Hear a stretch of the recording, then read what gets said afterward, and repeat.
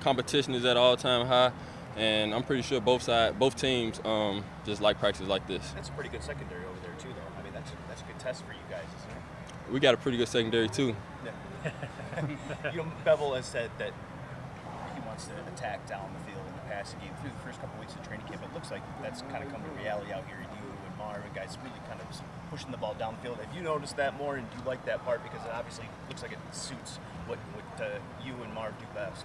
Definitely. Me and Marv love going deep. But if we need to go underneath and make a huge third down conversion, we're going to do that as well. But as far as the deep shots, we got to make those count.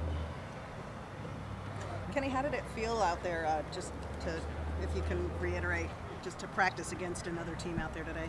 It feels good, man. Just going out, really just going against someone new. You've been going against these guys since OTAs.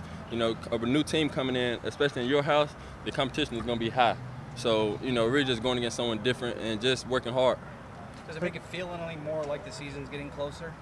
Oh, yeah. When training camp comes, that's when the season's getting close. You already know. But yeah, first preseason game is Thursday. That's exciting in itself.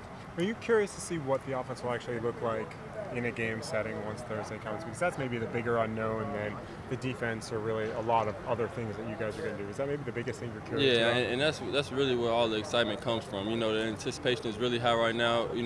I'm pretty sure as far as players and coach, you can't wait till Thursday come, to really see where we are as a team. Right. And it's going to be important. Do you think that's especially true offensively?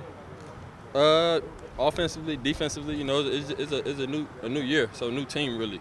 New team each year, new guys plugged in different spots. What do you think has been the biggest change for you offensively between this offense and the last offense?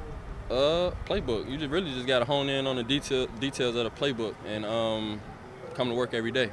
To what degree do you guys look at the New England Patriots as the defending champs and say we want to do what they're doing, we want to be what they are?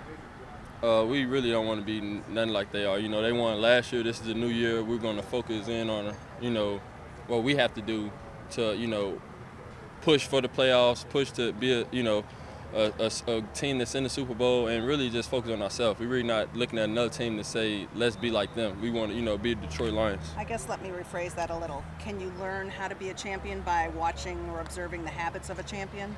We got some coaches that has won, championships, and that they pretty much tell us and show us what it takes, and we just gotta have trust in them and really just believe in the system that that's being provided to us and work on us. Do you think you like going up against their secondary? Was it a little different, or was it good to have a different secondary to go up against? It's really just good to have a different secondary to go against. We don't got to go against our same guys. The competition just raises. Every day you want to go out there and make plays, but especially when a different team is coming into your house, you for sure want to make those plays even more.